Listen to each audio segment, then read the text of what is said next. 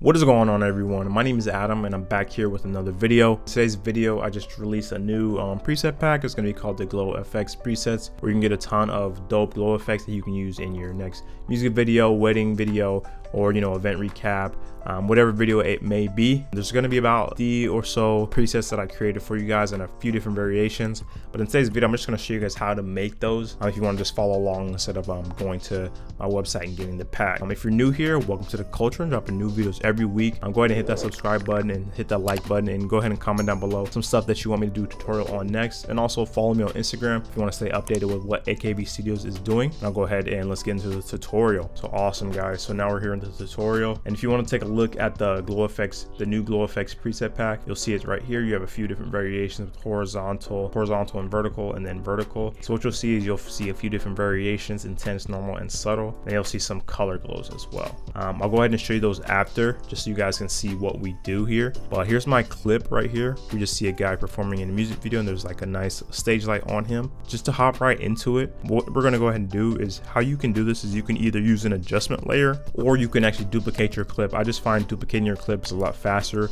because you don't need to bring in an item. So what you do is you'll go to your clip right here. You either hold Option on a Mac or Alt on a Windows computer, and then you just drag up, and pretty much you have your duplicated clip right there. So the effect we're going to use today, you can actually do it a few different ways. You can either use a fast blur, motion blur, or Gaussian blur. I find Gaussian blur to be the best, so we'll go ahead and put the Gaussian blur on here. And what you want to do is make sure you have repeat edge pixels on, and then just for this tutorial we'll just keep it, we'll do a horizontal blur because you can see it the best. So I'll go ahead and bring this up to, let's just say like around 200 or so, or let's do 150. That looks pretty good right there. And as you can see, our footage is blurred, but we actually don't want that. So what we want to do is just go ahead and change our opacity to 50. And now you can see there's a nice blur right there.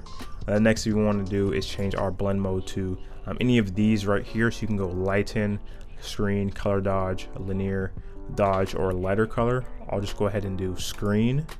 And as you can see, we have a nice subtle glow effect. But let's go ahead and up that a little bit more, right? So we can see the horizontal lines are spreading a bit. So let's go actually to 500, right? So it actually looks pretty solid right there. So that's what our glow effect is going to look like. And just to get some more glow into it, what we're going to go ahead and do is add on a lumetri color, right? So we'll go ahead and put lumetri, scroll right to the bottom to actually grab lumetri color, drag that onto our clip, and then we're just going to work here in the basic tab. So if you see the basic corrections, what I like to mess with is just going to be the exposure. So I like around maybe like a 2, just to brighten it up a little bit and get that exposure going. And then we up our contrast just to get that nice feeling. So let me go around, let's say 90.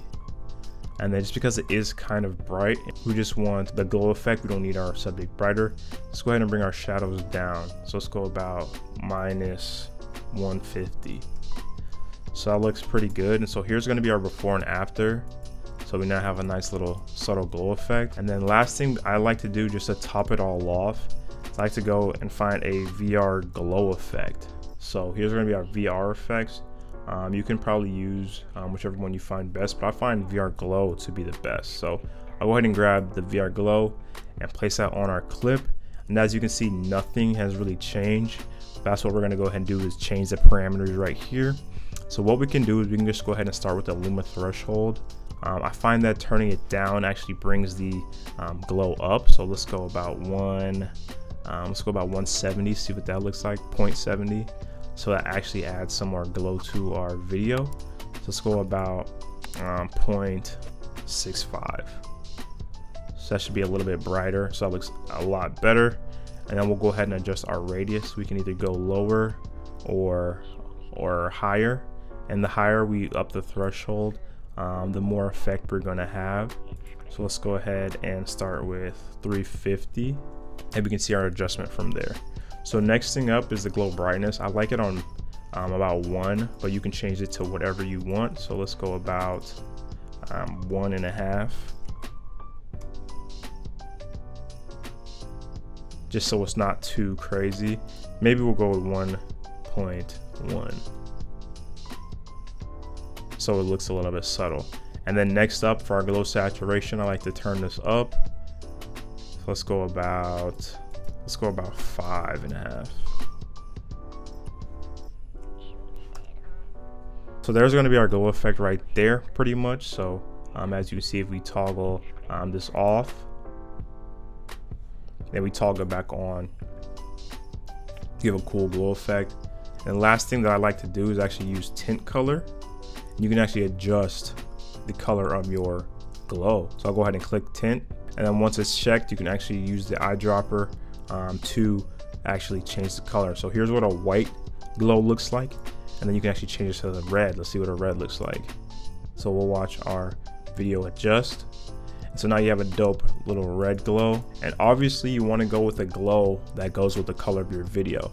So as you can see, when this video has like a dark blue navy-ish color, obviously if you want to just make your subject stand out, you know, choose the color of their shirt. So maybe like a red, yellow, or green would work here.